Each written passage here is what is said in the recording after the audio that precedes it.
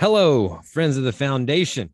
Welcome back to Luncheon with the Experts, a Carcinoid Cancer Foundation program brought to you by Ipsen Biopharmaceuticals.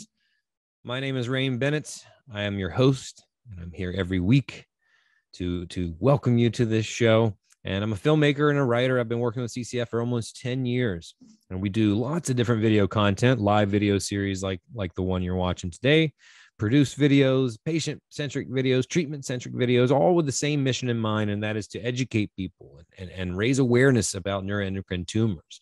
So, folks, this is the beginning of the new year. New year, same show. We are back.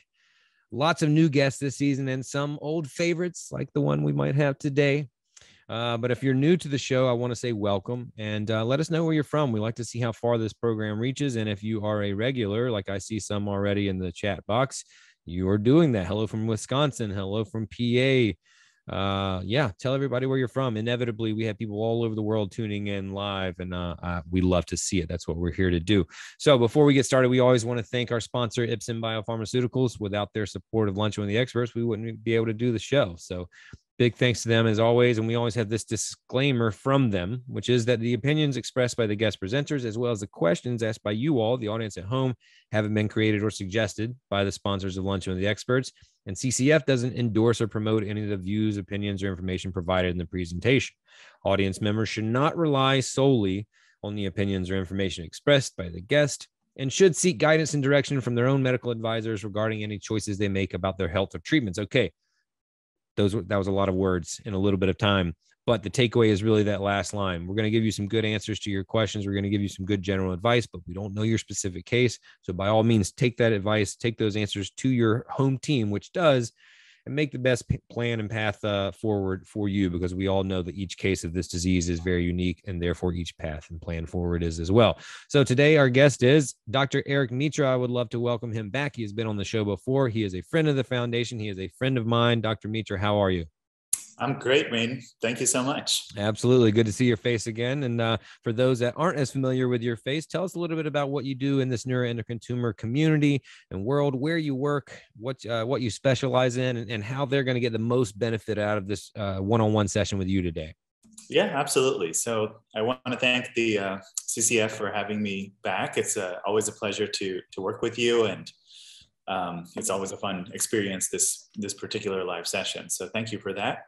And thank you for everyone who's joining in from around the country and around the world. It's really great to interact with you as well in this platform. So for those of you who don't know me, my name is Dr. Erik Mittra. I'm a nuclear medicine physician. I work at Oregon Health and Science University. I'm the section chief of nuclear medicine and molecular imaging here. I've been here for about 4 years. And prior to that, I was at Stanford University for almost 10 years, working in the same capacity. I've been involved in the NET community for a long time as well. I participated in the NETTER-1 trial, which of course led to the approval of Lutathera, and have subsequently been involved in a number of other trials as well. So yeah, really always an enjoyable experience to participate in this, and I look forward to the discussion. Awesome. And folks, I have been to visit. Also, you said Mittra. I've been saying Mittra. Am I pronouncing your last name wrong? Either one is fine. How do you say it? Honestly, yeah. All right. Well, I want to make sure. You say Mittra, it's fine. Yeah. All right. Yeah. I'm gonna double check on that. But folks, I've been to Dr. Mittra's hospital, OHSU, before, and it is such a gorgeous campus. I mean, up on the hill, overlooking the city, and they have this awesome little tram that takes you down, right? Yeah, that was really cool, and I have video footage from that. It's just like so gorgeous. So, oh, do you? Yeah. If you ever have a chance to make it out there, that's worth seeing itself. So here's how we're going to take the show, folks that aren't familiar with how we do things here. Go ahead and start sending in your questions. Dr. Mittra lets you know his specialty and where you're going to get the most benefit. We also want to get as many people here as possible. So if you know someone who would benefit from this, a patient, a caregiver, whomever, go ahead and tag them in the comments. Let's get as many people here as possible, because the real value is this one-on-one interactive session. Yes, you can always replay the video. It will, after we're done with the show, it will be posted here under the videos tab. Starting Monday, we'll republish it to YouTube, so you can watch it and get a lot of value from it that way. But I know a lot of people out there that may be in places that don't have a net, specialty center. They may be struggling, they may be confused. So I really think that if people can get their questions asked and answered, which we do our best to do, that's going to be the most beneficial for them. Another thing I'd like to ask from you all that you do a very good job of every week is if you see a question in there in the comment section that you also have or you're also interested in, you can like it right under the comment. You have the option to reply or like, and they give you other emojis you can use, but they all work effectively the same way for me. And it upvotes the question. It lets me see there's a demand for the question. So I can make sure to get that one across. We get so many questions sometimes. Inevitably we don't get to them all. So that helps me kind of like make sure I get the ones that are in high demand across to the guest. All right. That being said, let's go ahead and start sending in those questions. I see a lot are coming in already. I'm going to kick us off. I know we talk a lot about PRRT on the show, Dr. Mittra. I know a lot of people are going to be interested in learning about that, about the NETTER-1 trial. You had said something in your introduction about various other trials that you're a part of. Are you a part of any currently or recently that you're excited about? Yes. So there's so many developments that are going on in the world of PRRT. Again, for those who might not be familiar as much, the Lutathera is the only approved agent that we have for PRRT currently, which was approved in January of 2018. So at this point, it's 4 years old, so to speak, and that gives us a lot of experience with it in the past. But really, it's just the beginning. There's so many different ways that it's going to be developing in the future, and there's so many clinical trials that are opening up. We are particularly involved in and excited about some of the developments that are happening with different radioisotopes. So again, for everyone's information, the Lutathera that's currently available is using lutetium-177, which is what's called a beta minus radiopharmaceutical. And it's what's most commonly used for most types of radiopharmaceutical therapies that we use, not just for NETs, but across the board. One of the big interesting developments is happening in the world of alpha therapies. And so that's a much more kind of powerful isotope compared to the beta particles. So we are looking forward to opening that trial later this year. There's also a whole host of other trials that are just looking at, when should we deploy PRRT? Is it the first thing that should be used? Should be used later on?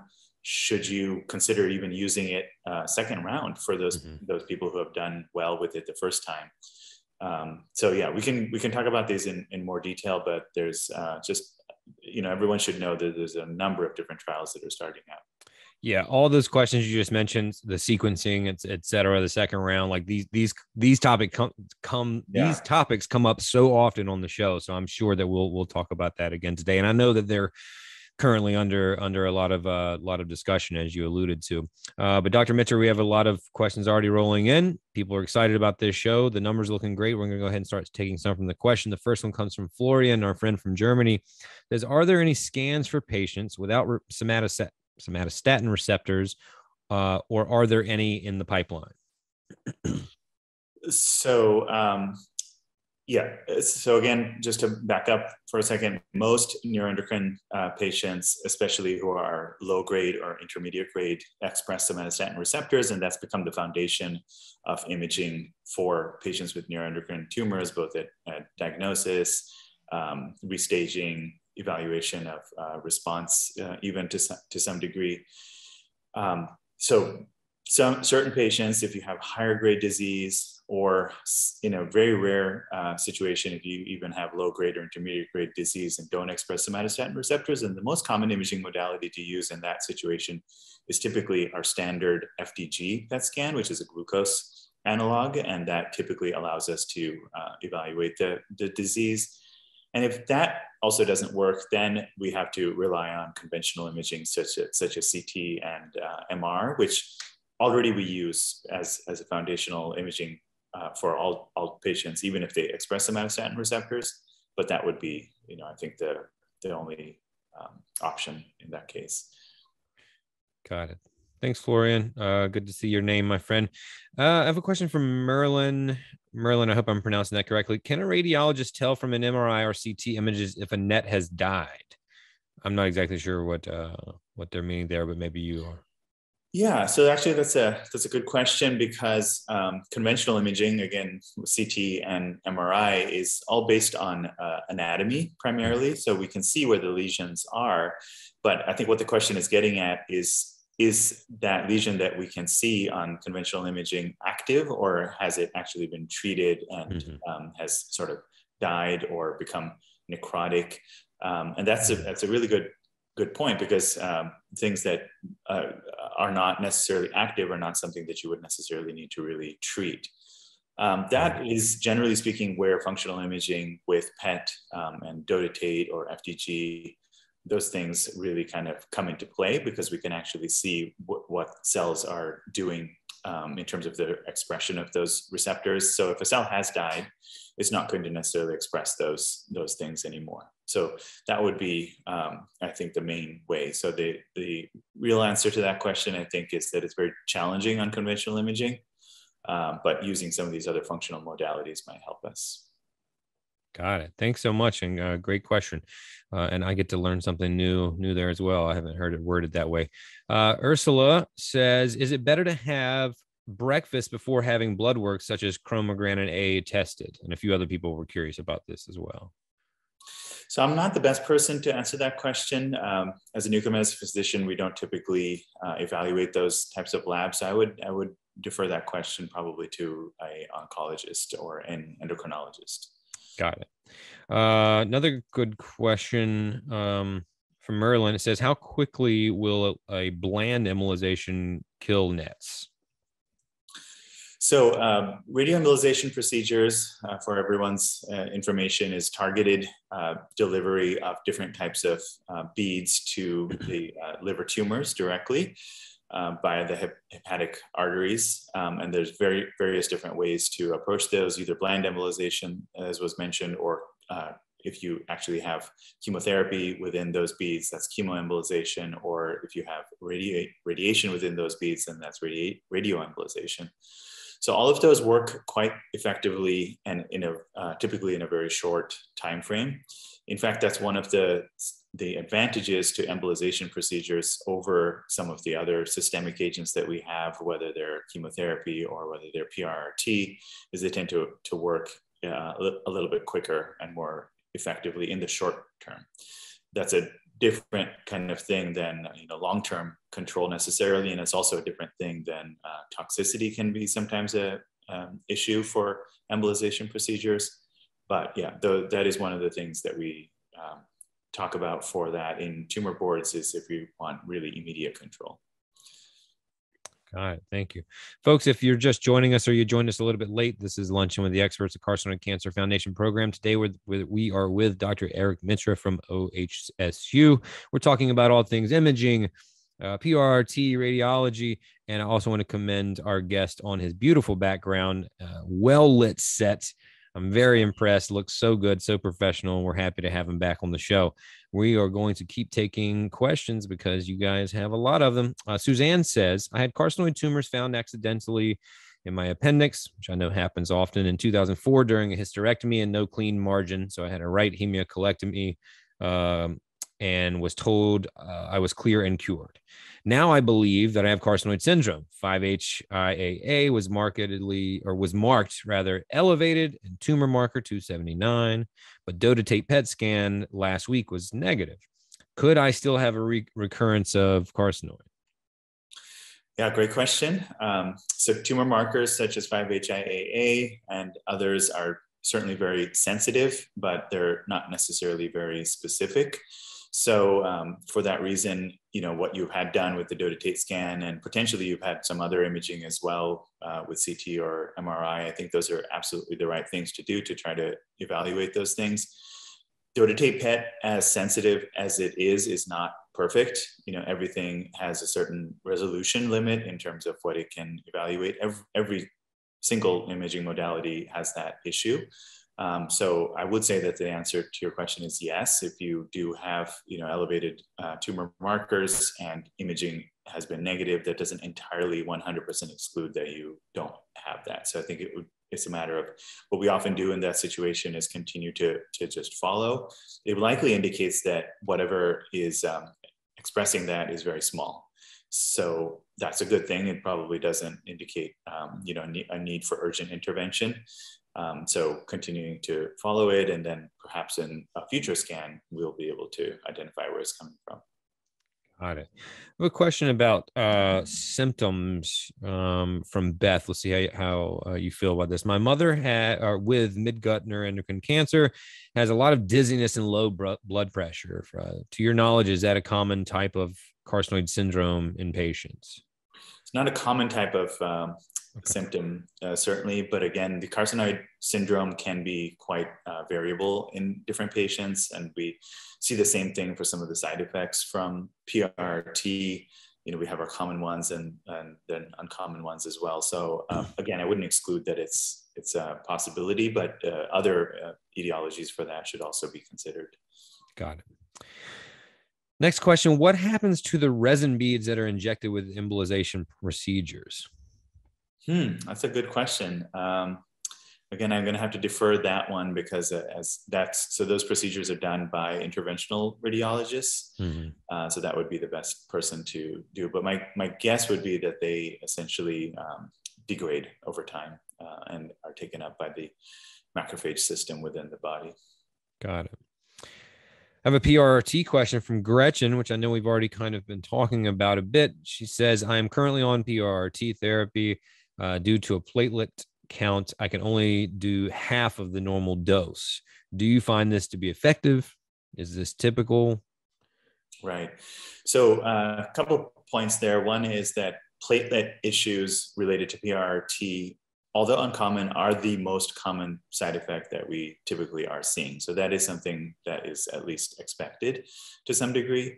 And then the standard protocol for that, according to the package insert for Lutathera and our general understanding, is to do exactly what is happening for you, is to give half a dose. Also, we sometimes extend the timing between the cycles of the therapy, all in the hopes that your body will recover and the platelets will get back to normal. So that is, absolutely the right thing to do. There's not much else that you can do practically, because what we would like to do is to continue the therapy. If you delay it too much, then the tumors may have a chance to start regrowing again, and you've sort of lost the ground that you've gained from the prior cycles of the therapy. So yeah, that is the normal strategy. And if your platelets recover, then we can come back to a normal dosing of 200 millicuries. And if it doesn't recover, then most people would stop at that point. Got it. Hey, thanks for your question, Gretchen. Dr. Mittra, we talked a little bit earlier about alpha therapy. And so Merlin asked, are you aware of any alpha PRRT trials available for patients who have already had Lutathera? Yes. So that's the trial that is opening probably at our institution, and probably most institutions. It will start later this spring or maybe into the summer. And the way that the trial is designed is for patients who may have already had PRRT, which makes a lot of sense because, that's probably the largest cohort of patients that are going to need it. I believe it's also open for patients who may have received other types of therapy as well and are beginning to progress. But the other thing I would say about alpha therapies in general that comes from a lot of the clinical trials that have already been done in Europe and in Australia, not just for NANETS, but also for other cancer types such as prostate cancer, is that we believe that that's even normally how we're going to use it in the future. Is we'll start with the beta therapies because that's kind of the standard of care, and then when you progress, then you can go on to the alpha therapies because again they're meant or thought to be much more effective than the beta therapies. Best place for people to learn more about that trial? That's a good question. It's still so early on right now that there's not a lot of information on it. People can go to clinicaltrials.gov, which is the resource for all clinical trials that are available, and there's good search engines on there to look for these things. Some of it might be a little bit detailed for most patients to look through, but I would refer patients to that as sort of the main thing. And would they have something like this that's not quite available yet? Like, do they have like a pre category? Yes, Okay, as soon as a trial is established, got it. then they'll list it on clinicaltrials.gov whether or not it's open to recruitment yet or not. So you can kind of see, what things, but you can actually search for things that are open versus Yeah, not open. yeah, That might be the gotcha. most helpful. Yeah, because Yeah, a lot of trials that are not yet open, sometimes it just depends on what trial it is, but sometimes it will never open. It's just listed there. sure, sure. And folks, we did a video on clinical trials a while back, maybe a year or two ago. I'd suggest checking that out under our videos tab or on the YouTube channel. But I'll say that site can be daunting to some, but what I find to be the two most effective approaches is like Dr. Mittra said, using the search bar. And then also they have a map feature, so you can look geographically. You can check out where you are and see if there's any trials there. But it's a lot of content on there, so I would definitely utilize that search bar as well. Yeah, I would take it a little bit with a grain of salt, like you're saying, and then ultimately talk to your oncologist or There you your go. primary physician. That's always, I think, the best resource for you. Yeah, absolutely. And of course, folks, as always, if we find out any information, we will update you here at the foundation. Okay, moving on. Next question from Kate. I have my gallbladder removed and I'm on lanreotide. On the 25th, having more surgery on my cancer in my small intestine. Would it be difficult to check a spot on my liver that has been there for over 3 years? Or I guess the question would be like, how would she go about that? The best way. So I'm guessing based on the question that it's talking about during the process of the surgery to evaluate that liver lesion. Okay. While they're in there. While they're in there, right? So, yeah. The other aspect of that I'm not entirely sure is whether that's a laparoscopic surgery that she's having done or whether it's an open surgery. If it's an open surgery, it's definitely, I think, quite easy to evaluate that, especially if it's along the surface of the liver. Mm-hmm. If it's a laparoscopic surgery, then it's much more difficult to do that. And again, it depends on where it's located in the liver. Also, I'm not sure the size and so forth. I'm sure that's already being evaluated with an MRI or dotatate PET. That would be the other way. Gotcha. Well, hopefully that helped answer your question, Kate. But as always, for you and anyone else listening, if you have follow-up questions, let us know. If you're still on the show, if you're still on the broadcast, you can chime in later or give us a little bit more information for clarity. And then if not, if you had to go away or if it's toward the end of the show, I always encourage you to reach out to CCF with follow-up questions, or if you didn't get your question answered, and I can promise you they'll do everything they can to get you that information. That is our job here at the foundation. Let's see. Okay. How many dotatate PET scans will health insurance pay for a patient? I'm sure this varies, but any thoughts on that or knowledge on that? Yeah, some. Number one is exactly what you said, Rain, that it varies. It varies by the specific insurance. It varies by the place where you're getting it done. It varies by the oncologist's or your primary physician's ability to advocate for you and recommend that you get it done.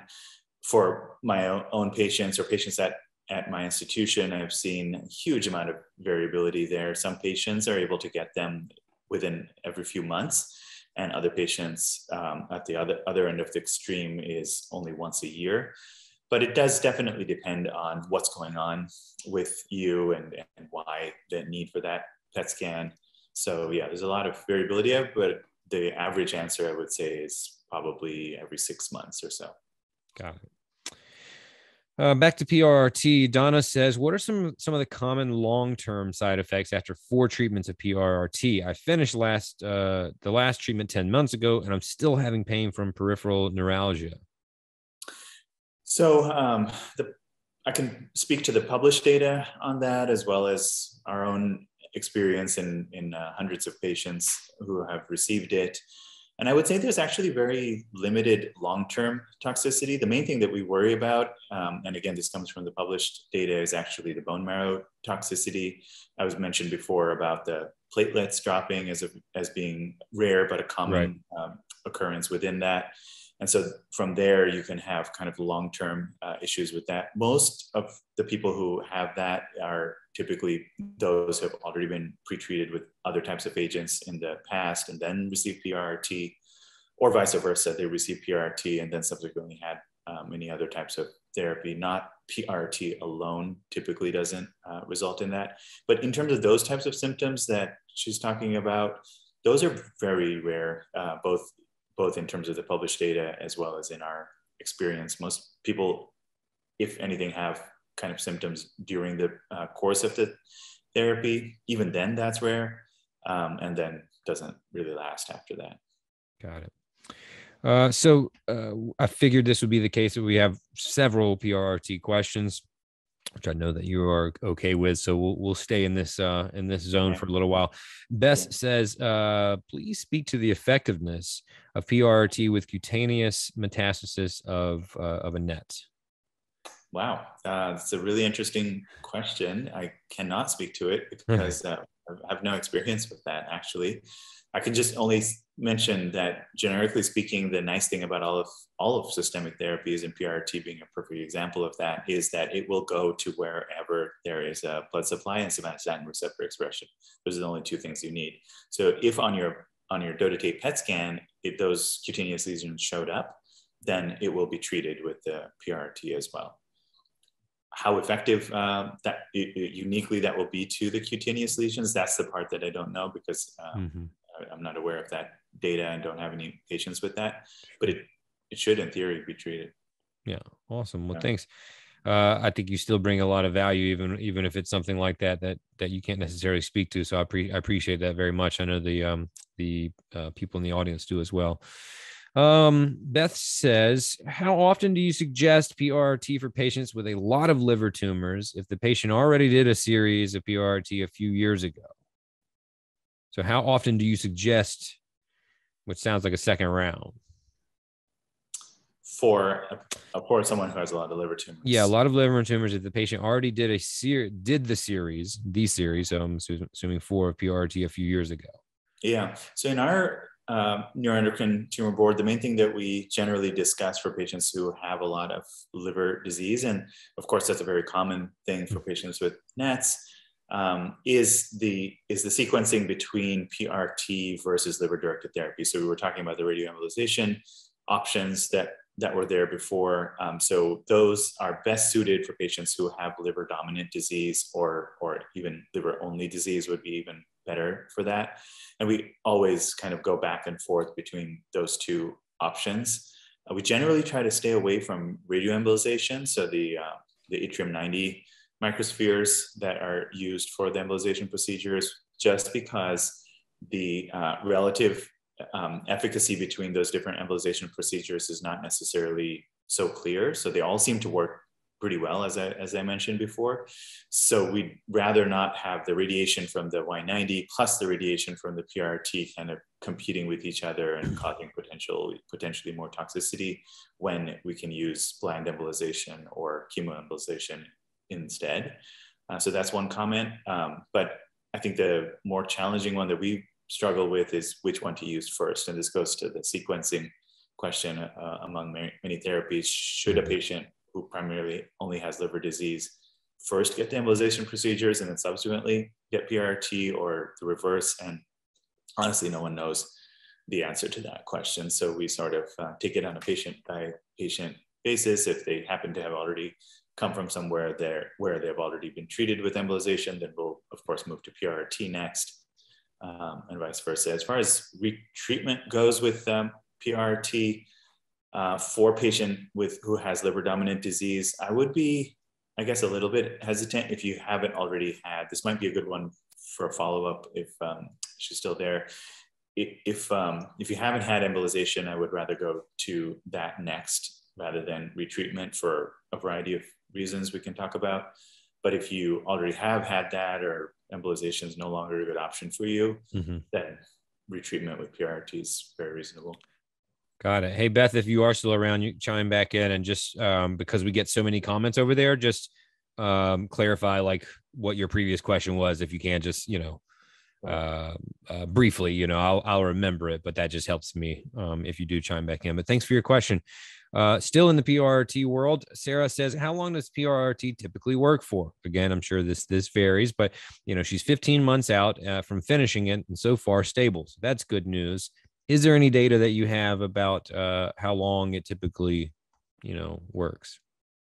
I mean, that was essentially the point of many of the clinical trials that led to the approval of PRRT. So if we look at the NETTER-1 data being the main one there, we're looking at quite a long, what we call progression-free survival period of approximately 30 to even 40 months. If you look at some of the other data that's out there. So that's sort of the range that we're looking for, but absolutely, every person is very different. So that's very much just an average, and just depends on your specific tumors and how they're responding. I get a question from many of my patients about, are there things that they can do to kind of help prolong that period? And my answer is really, unfortunately, not. It is just the biology of your body and how it responds to PRRT. So yeah, that's kind of where we're at. Got it. Hey, thanks, Sarah. Ursula, our friend from South Africa, right, Ursula? I think that's where you're from, says, after 4 rounds of PRRT, my blood platelets were, for the first time since diagnosis, in the normal range. And the diagnosis was back in 2020. I've had my 5th round, December 2021, so very recently, and I'll have my last round in February. Now, honestly, feeling good, was not sure whether I should go ahead with 5 and 6 remaining positive. Is there anyone that has had 6 rounds in the span of a year? Is ultimately the question. Is there anything to be worried about there? Is that a good, Yeah, good question. So, the standard dosing for Lutathera, for everyone's information, is 4 cycles of the therapy, usually given every 2 months apart, as long as there aren't any issues with their blood labs or platelets or anything like that. But there's a huge amount of discussion in the field. This is another area of ongoing research, or whether or not we should give additional cycles of the therapy, or the opposite too. Certain patients may not even need the 4 cycles. They might only need a few cycles, and then they should stop. There's not a lot of data that's out there. There are patients who have been continued on treatment with the full dose of 200 millicuries beyond the 4 cycles, continuing on the same range of every 2 months. And my understanding is that they have done well. I would say that it's a little bit of an unknown, but as long as, again, all your labs are fine, which I think was mentioned that they are, and you're feeling well, I don't think there's any hard and fast rule to say you shouldn't do that. But equally, this is something that should be very much discussed as to, what the utility of those additional cycles would be, because the standard is not that. It's a little bit hard to answer in the US, right? Because we're a lot more limited than the rest of the world is, and they definitely are. Another area we can discuss potentially, if there are any questions on it, is about personalized dosimetry for PRRT. And I know that a lot of places around the world are using that to help determine exactly these questions of how many cycles and what's the total cumulative dose of PRRT that should be received. Got it. Thanks, Ursula. Next question from Ruby. Does radioembolization to the liver prevent any future treatment to that organ? A few other people have this. So this is kind of what I was alluding to before. The main one that is thought to maybe have a factor at all, and even then it's a soft thing, is that relationship between radioembolization versus PRRT, because they're both different ways of delivering radiation to those liver tumors. So if there is some toxicity from the radioembolization, then would that potentially be worsened by the PRRT, or vice versa? That's the only one that we discussed. There is no data to necessarily say one way or the other. It's one of those things among several other examples that we can talk about in the net world, where we do things just based on these types of thought processes, but without a lot of hard data to support it. Got it. Thanks, Ruby. Selvi says, I've gone through 2 rounds of PRRT and there's been no noticeable improvement in symptoms. I'm a recurrent PGL, which is paraganglioma, right? With an extensive bone and organ metastases. What are my options at this point?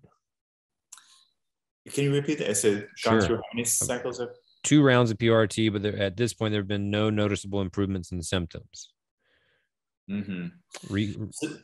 So a little bit like we were talking about for the earlier question is that as long as, again, there's no clear data on exactly how many cycles to truly give.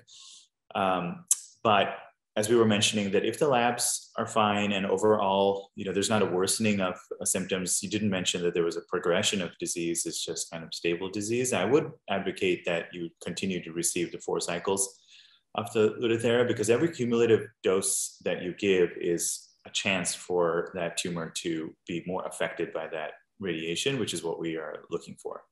So as long as, if that makes sense, as long as there aren't any red flags to stop, I would just continue, at least for 4 cycles. Beyond that, I don't really know. We have treated several patients with PPGL, and I will say that they all have actually done pretty well. Okay. For what that's worth. This is something that is yet another area that people are doing a lot of research in. There's a large trial going on at the NIH for this specific reason, and we don't have a lot of data on that yet, but it certainly makes sense that anything that shows up as having high expression on a dotatate PET scan, and a lot of patients with PPGL do have that, would have a benefit from that treatment. Again, this is maybe a follow-up for her, but I don't know what her dotatate expression was on her PET scan.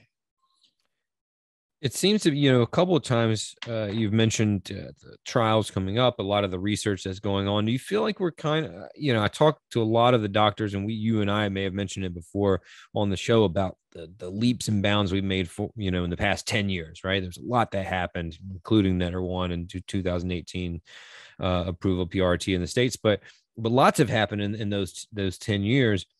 And just hearing you talk about all the research that's going on now, do you feel like, we're maybe entering this new stage where a lot of new developments will be happening? It seems there's a lot of activity going on from my perspective. Would you say that's true? I think so. I would say that we're still kind of in the middle of it. Right. I feel like these trials are ongoing. I think probably it's just a guess, but I think in the next probably 5 years, we're going to see a lot of those study results coming out. Mm-hmm. I would love to see some expansion in the indications for PRRT, for instance. I would love to see some data on the effects of dosimetry and whether we should start doing more personalized dosing and different numbers of cycles. All of these things, but I think it's probably a few more years out. You had mentioned personalized dosimetry a moment ago. What can you tell us more about that? Can you elaborate a little bit more on that? Yeah, so the approval for PRTs I've mentioned a few times is standard dose of 200 millicuries for 4 cycles. The only deviation to that we're essentially allowed to make is if there is toxicity in the bone marrow or other things, then we could reduce one of the cycles to 100 millicuries. That's incredibly limiting, I feel like. And if you kind of look at it from the 1,000-foot view, does it make sense that all different patients of all different sizes and tumor burden and different expression of somatostatin receptor and different areas that are involved would all be effectively treated with just that standard dosing of 200 millicuries? It's possible, and certainly the results of the NETR1 trial would suggest that we are getting favorable results, which is why that was what was approved. But I mean, I think you can tell from my tone that I feel like there's more that we can do in terms of personalization, and that's where this dosimetry aspect comes in, is that we would actually calculate what the delivery of the radiation is to your specific tumors, and also what the safety limit is for your specific organs, right? And then calculate what your specific dose should be for every single cycle, as well as what the cumulative dose should be. So back to, some patients may need less than 4 cycles, some patients may need more than 4 cycles, and we would potentially have that. But I do want to just caution everyone that although all of this sounds great in theory, it's incredibly challenging in practice, which is why it hasn't really taken off yet. Even to do those dosimetry scans, which is basically multiple scans after you get the therapy done, it's time consuming, it's costly, it requires a medical physicist to be able to do all of the calculations that are required of that at a high level. It requires good software to be able to do that, which a lot of institutions don't have. And the biggest downside, or challenge, I should say, is that even if you calculate all of those things, for instance, in a research trial, what really needs to be shown is, does modulating those doses on a patient-specific way really lead to changes in outcomes, both in terms of improved efficacy and reduced toxicity? So that really needs a clinical trial to be able to show those outcomes, and then, you know, potentially insurance would approve those types of changes. So I do feel that things are moving that way. There's more and more hospitals. Some of the patients who are on this call might recognize that. Some of the patients may have even gone through some dosimetry, but it's by far not a universal standard right now. Got it. Yeah. Thanks for taking a moment on that. We'll get back to some questions. Dwayne says, what's the best imaging or procedure to obtain size of PNET? Size is typically best evaluated with conventional imaging, and specifically for a pancreas, the advocated modalities are triple phase CT. Triple phase meaning the contrast is what I'm talking about, looking at the different phases of the contrast, or multi-phase MRI. Those are probably the best to look at actual sizes of tumors, whether that's in the pancreas or also within the liver. Got it. Merlin, who has been chiming in quite a bit today, so we appreciate you. And again, please make sure that I'm pronouncing your name correctly. You can spell it out phonetically for me if I'm not. Let's see. The question is, all right, my Ki-67 has increased from 3.5% to 14% over the past 10 years. How will that affect my NET receptor activity and treatment options not involving receptors? Great question. Merlin has a lot of good questions. So, totally. So what we're talking about here is the grade of the tumor, and that is what defines whether you're low grade, intermediate grade, or high grade. And those classifications then subsequently affect what type of treatment options that you have. I will say that low grade, which is 0 to 3%, and then intermediate grade, which is 3 to 20%, both of those are considered essentially within the same category as far as treatment options go. So generally speaking, the answer there would be that it shouldn't really affect what the treatment options are. But he did ask a good kind of subset question to that, is how that will affect the somatostatin receptor expression. As the grade continues to increase, the somatostatin receptor expression goes down over time. This is what I was referring to early on when there was a question about if you don't have somatostatin receptor expression, then you would need to move to FDG imaging, for instance.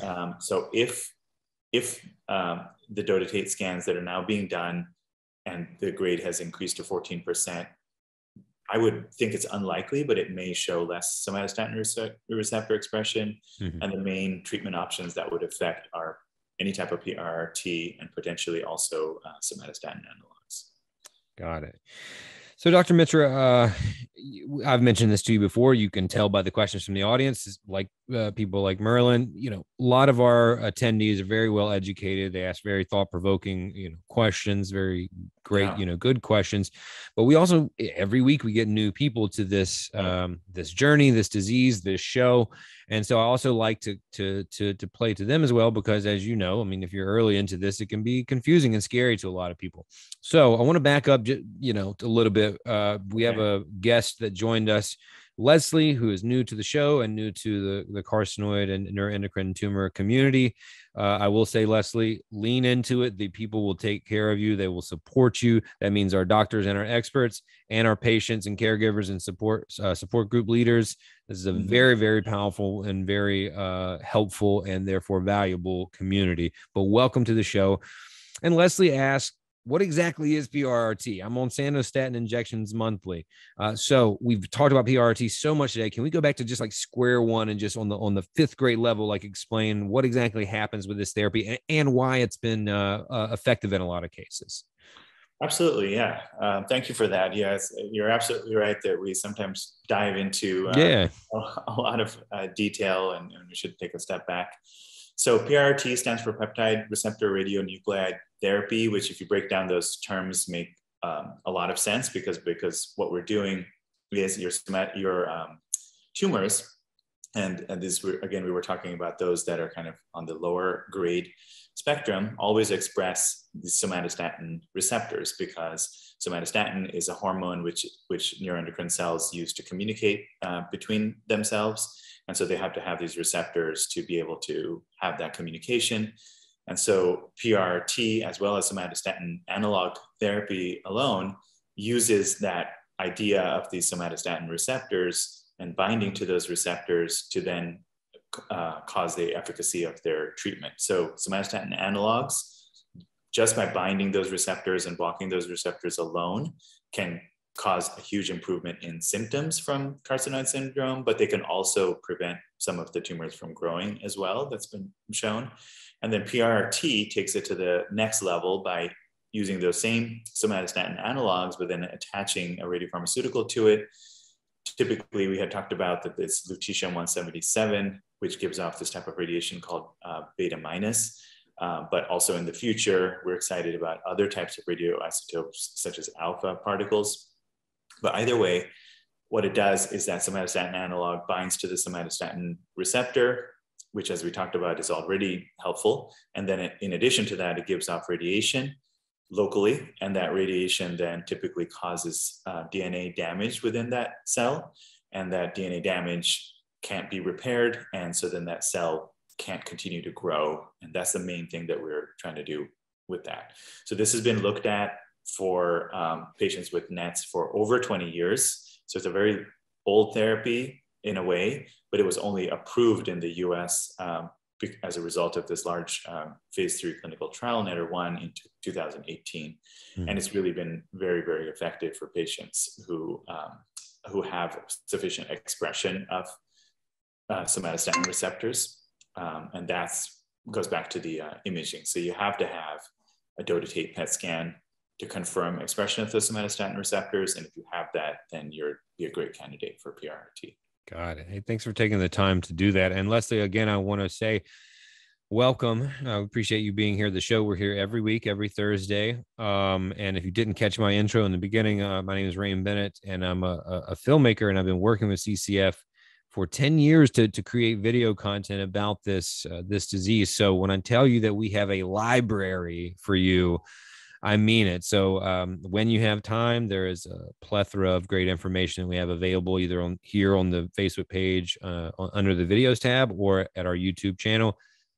It's a lot of videos. I've been working with ECF for a decade, so there's quite a bit, but very, very helpful. So thanks again, and really join as often as you can on Thursdays, because always great questions will come from the audience, and then you can continue to ask yours as well.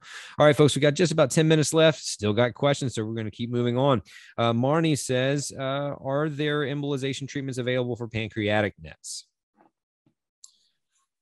Not that I'm aware of. Yeah, pancreatic NETs is typically treated surgically if possible, not always possible, depending on the size of the tumor and the local involvement from things. But embolization procedures are, for the most part, just reserved for liver tumors. Got it. Yeah. Okay, and this is a callback to what we mentioned earlier about the length of how long PRRT works. Allison says, we mentioned PRRT working for 30 to 40 months. Once the 30 to 40 months is up, is there another type of treatment that can or should be tried other than PRRT at that point? Yeah, so that relates again to the grade of the tumor. If you have a lower grade tumor, then a common therapeutic option is everolimus. If you have higher grade tumors, then common therapeutic options are capecitabine and temozolomide. So these are other systemic therapies as well, and certainly there also can be quite effective if you have also liver dominant disease or liver only disease, as was mentioned before. Then that's where radioembolization procedures go. So that's kind of the whole idea of not only cancer treatment for NETs, but also for many other types of cancers as well, is just to move from one option to another. The other thing that I think this question is a perfect prelude to is talking about repeat PRRT that we talked about briefly before. So there have been and are ongoing clinical trials looking at how effective that is to repeat PRRT. The biggest caveat there that patients should be aware of is that it's only indicated for patients who did have a very good response the first time around. So if you truly did have 30 to 40 months of progression-free survival, that would be potentially a perfect candidate to repeat the PRRT. The clinical trials so far seem to show that it works again quite well. Of course, again, with the caveat that you would have to have a repeat DOTA-TATE PET scan, confirm that you still have DOTA-TATE receptor expression. If you do, then it tends to be effective, usually not quite as effective as the first round of it, which essentially makes sense, I think, when you're just repeating the same treatment, but still quite effective with low toxicity. The big problem in the US is, again, insurance. This is not something that's standard of care yet by any means. Every hospital in the country is actually facing this right now, because all those patients that were treated initially in 2018 and then went through all 4 cycles, had a good PFS period, that's right now. So I think most hospitals are trying to figure out how to do that. We ourselves have 4 patients that we're waiting to repeat that on. So I think we're going to see, back to Rain, what you said about, when are we going to see some of these changes actually happening? I think in the next few years, probably we'll see. Yeah, well, that tracks. That makes sense with, because what I was asking is, it seems to be a lot of research and things going on right now, so that makes sense that in the next couple of years the impact or the effects of that research will reveal or manifest or whatever. So yeah, hopefully that'll be exciting news. Rebecca says, what are the pros and cons of doing PRRT versus debulking tumor burden? So I would say the answer to that is that, generally speaking, both at the very beginning of diagnosis and later on, surgery is always considered to be a very good option if you're a good surgical candidate for it, by which I mean both in terms of other medical issues that you might have, but also in terms of how much of the disease that can be removed. Debulking is very, very effective if you can remove a large amount of the tumor that's within a certain organ. For instance, in the liver, common numbers that are used are 70% or 90% debulking, and then that's shown to have a good outcome. Relative to PRRT, that's a very difficult question to answer, because usually PRRT is considered for patients who aren't able to go through surgery in that fashion, either because you're not able to have a significant debulking, or you have other comorbidities that prevent you from going through such an extensive surgery. Mm-hmm. So that's a little bit difficult question to answer. You just have to kind of base everything. One thing that I want to just make sure that everyone hears about, I'm sure they've heard about it from other luncheons as well, is that all of these decisions that we're talking about should ideally be made in the context of a multidisciplinary tumor board, because as we've been talking about, the surgeon has to have their input, the radiation oncologist has to have their input, the interventional radiologist, the radiologist, the pathologist, all of them. So if you are in an institution that has that's the ideal way to make these decisions, not in isolation. And nowadays, with our virtual world that we're living in, even oncologists who are in institutions that don't have access to a neuroendocrine tumor board can now. I just had one of our oncologists joined at our tumor board this past Tuesday from Montana, and we're in Portland, and we discussed their patients' care that way. So I just want to make sure that everybody is aware of that importance. Yeah, absolutely.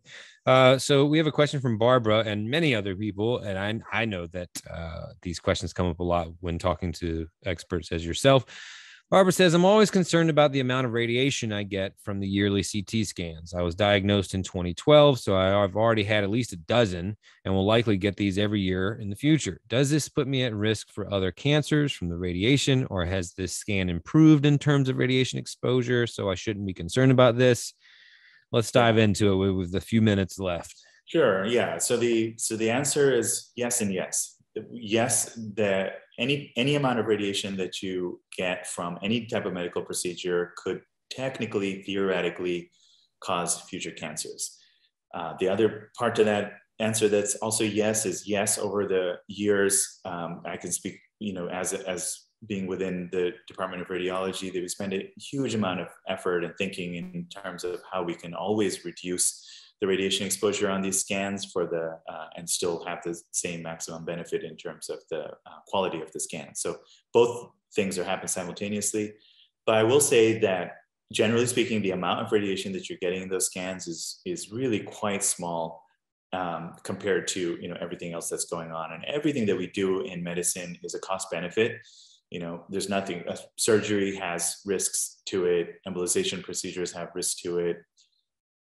Scan has risks to it. But we have to deal with the main cancer that you're dealing with right now, and the importance of having good information about what's going on within your body and how to help change management based on that, I think supersedes the very minimal risk that you get from the CT scan. It's a totally different scenario for a person who doesn't have cancer, for instance, and is just getting a screening CT scan. We essentially don't do that because that the risk there supersedes the benefit. But for most patients with cancer, it's the opposite. Got it. Just a few minutes left, maybe one or two more questions. Michael says, does every neuroendocrine cell, even non-cancerous, in our bodies have somatostatin receptors? Yes, they all typically have somatostatin receptors, but cancerous cells, like many other things, kind of overexpress and overwork. So that's where we use that as the benefit for the treatment. Got it. Thank you for that. And thanks, Michael, for your question. Danielle says, you mentioned multi-phase MRI for PNET. Is that multi-phase how abdominal MRI is typically protocoled, or would we see something specific in the order regarding it being multi-phase? I'm glad that question was asked because no, that's not a standard.